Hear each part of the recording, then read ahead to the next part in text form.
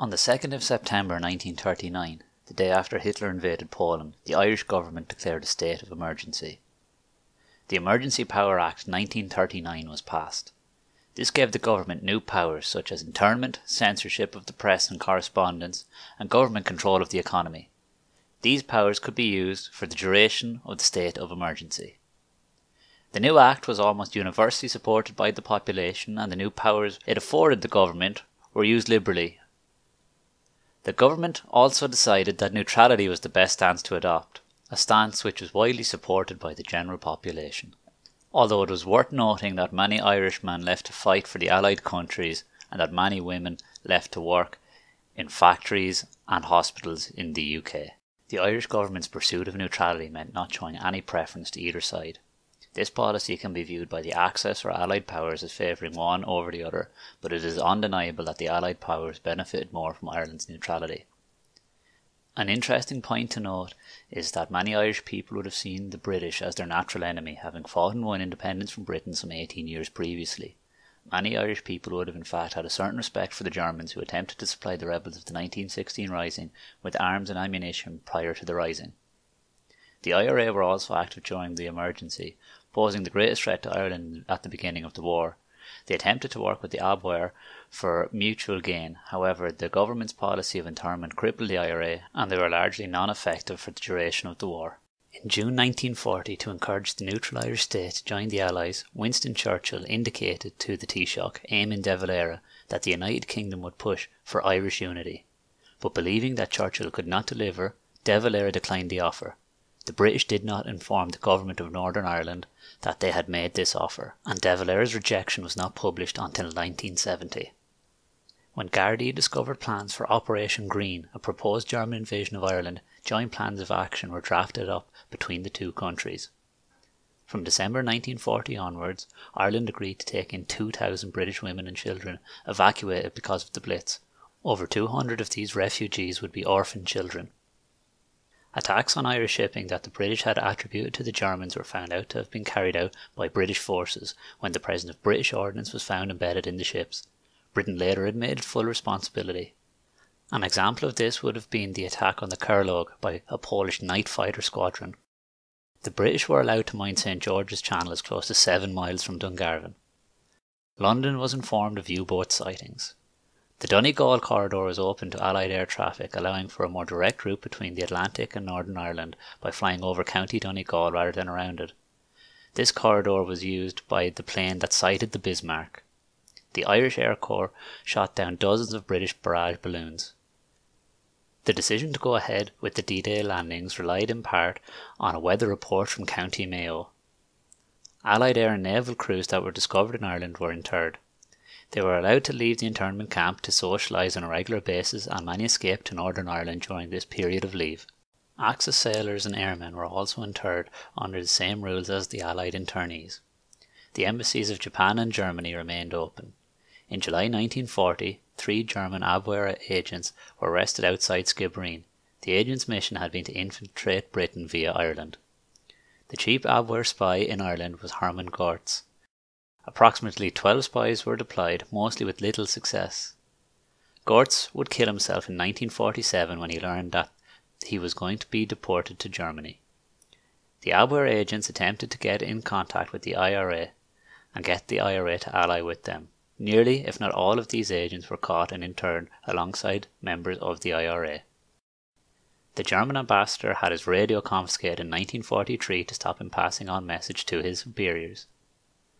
The U-boat torpedo attack which sank the vessel SS Irish Oak on the 19th of May 1943. De Valera said that it was a wanton and inexcusable act. There was no possibility of a mistake. The conditions of visibility were good, and the neutral markings on the ships were clear. There was no warning given. Multiple alleged accidental bombings by the German Luftwaffe. Repeated attempts to offer captured British war equipment in exchange for an allegiance with the Axis. One of the most controversial acts of the war from an Irish perspective was de Valera offering sympathies to the German people on the death of Adolf Hitler. Sir John Maffei, the British representative, commented that de Valera's actions were unwise but mathematically consistent in relation to a neutral country offering condolences to the people of a nation at war. The first bombing of neutral Ireland by German aircraft during the Second World War occurred on the 26th of August 1940, when bombs destroyed a creamery at Camphile, County Wexford, killing 3 people. The first 3 days of January 1941 saw more bombings, including 3 deaths caused by a bombing of a house in Borris, County Carlow. Other areas bombed included Kildare, Louth, Meath, Wexford and Wicklow. On successive nights, the 2nd and 3rd of January 1941, German bombs were dropped for the first time on Dublin City. The excuse for most of the bombing was that the Luftwaffe pilots had confused Ireland for England, but Ireland had limited blackout regulations, and as such towns and cities would have been clearly illuminated, unlike the UK. Meanwhile, Northern Ireland was at war, and the Harland and Wolff shipyards in Belfast were among the strategic targets for German attacks. The Luftwaffe carried out bombing raids on Belfast on the 7th of April 1941. 8 people died. On the 15th of April 1941, 180 Luftwaffe bombers attacked Belfast. Over 200 tons of explosives, 80 landmines attached to parachutes, and 800 firebomb canisters were dropped. Over 1,000 died, and 56,000 houses were damaged, leaving 100,000 temporarily homeless. At 4:30 a.m, Basil Brooke asked De Valera for assistance. Within 2 hours, 13 fire tenders from Dublin, Drogheda, Dundalk and Dunleary were on their way to cross the Irish border to assist their Belfast colleagues. De Valera followed this up with the "They are our people" speech. Although there was a later raid on the 4th of May, it was confined to the docks and shipyards. On the night of the 31st of May 1941, 4 high-explosive bombs were dropped by German aircraft on the North Strand area of Dublin City. The casualties were many, 34 dead and 90 injured, with 300 houses damaged or destroyed. This bombing was interpreted as a reprisal for the assistance given to Belfast during the Blitz. While in Britain, Churchill is seen as a hero, he was not a fan of Irish nationalism, and as such was not a popular figure in Ireland. He was the mastermind behind the Gallipoli campaign that saw the Irish regiments involved take heavy casualties. He also supported the Black and Tans, an organisation synonymous with violence and oppression in this country. Churchill also negotiated against the Irish delegation for the Anglo-Irish Treaty in his capacity as Secretary of State for the Colonies. In 1938, Chamberlain renounced Britain's right to the 3 Irish deep-water ports in order to secure the goodwill of De Valera. The 3 deep-ports, as they were known, were of great interest to Churchill, who was very keen on the use of Ireland's airfields and ports in order to further Britain's position in the war. De Valera was vehemently against this idea, even when Churchill did allude to supporting Irish unity if Britain were to be allowed access to these resources. Churchill grew to strongly resent De Valera over the course of the war. Most of this hatred seemed to stem from Ireland's stance of neutrality and lack of interest in fighting the German war machine that had swept most of Europe. It affected him so much that in one of his speeches after VE Day in 1945, what should have been his finest hour, he proceeded to express his contempt for De Valera and Ireland. It is also worth noting that Eamon De Valera is a hugely controversial figure in Irish history, and anyone who has even a passing interest in the Irish history of the 20th century would know the reasons behind this. The sense of envelopment, which might at any moment turn to strangulation, lay heavy upon us. We had only the northwestern approach between Ulster and Scotland, through which to bring in the means of life and to send out the forces of war. Owing to the action of Mr. de Valera, so much at variance with the temper and instinct of thousands of southern Irishmen who hastened to the battlefront to prove their ancient valor, the approaches which the southern Irish ports and airfields could so easily have guarded were closed by the hostile aircraft and U-boats. This was indeed a deadly moment in our life, and if it had not been for the loyalty and friendship of Northern Ireland, we should have been forced to come to close quarters with Mr. de Valera or perish forever from the earth. However, with the restraint and poise to which I say history will find few parallels, His Majesty's government never laid a violent hand upon them, though at times it would have been quite easy and quite natural. and we left the de Valera government to frolic with the German and later with the Japanese representatives to their heart's content. Allowances can be made for Mr. Churchill's statement, however unworthy, in the first flush of his victory. No such excuse can be found for me in this quieter atmosphere. There are, however, some things which it is my duty to say, some things which it is essential to say. I shall try to say them as dispassionately as I can. Mr. Churchill makes it clear that in certain circumstances he would have violated our neutrality and that he would justify his action by Britain's necessity.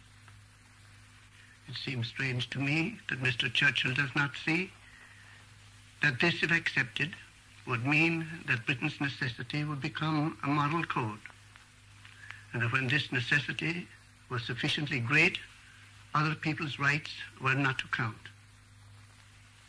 It is quite true that other great powers believe in this same code in their own regard and have behaved in accordance with it. That is precisely why we have the disastrous successions of wars. World War number 1, World War number 2, and shall it be World War number 3. Surely Mr. Churchill must see that if his contention be admitted in our regard, a like justification can be framed for similar acts of aggression elsewhere, and no small nation adjoining a great power could ever hope to be permitted to go its own way in peace. It is indeed fortunate that Britain's necessity did not reach the point when Mr. Churchill would have acted. All credit to him that he successfully resisted the temptation, which I have no doubt many times assailed him in his difficulties, and to which I freely admit many leaders might have easily succumbed. It is indeed hard for the strong to be just to the weak, but acting justly always has its rewards. By resisting his temptation in this instance, Mr. Churchill, instead of adding another horrid chapter to the already blood-stained record of the relations between England and this country, has advanced the cause of international morality, an important step, one of the most important indeed that can be taken on the road to the establishment of any sure basis for peace. Mr. Churchill is proud of Britain's stand alone after France had fallen and before America entered the war. Could he not find it in his heart the generosity to acknowledge that there is a small nation that stood alone, not for 1 year or 2, but for several hundred years against aggression, that endured spoliations, famines, massacres in endless succession, that was clubbed many times into insensibility, but that each time on returning consciousness took up the fight anew, a small nation that could never be got to accept defeat and has never surrendered or so. This video has only been a brief overview of Ireland's involvement in World War II and what the emergency in Ireland was. We have not touched on the Irish Mercantile Navy, Irish-American relations, Ireland and the Holocaust, the Irish Army, or those who fought for the British retreated on their return home. While we will be hoping to cover these topics in later videos, if you would like to know more at this immediate time, you can do so by listening to or reading the sources used to create this video.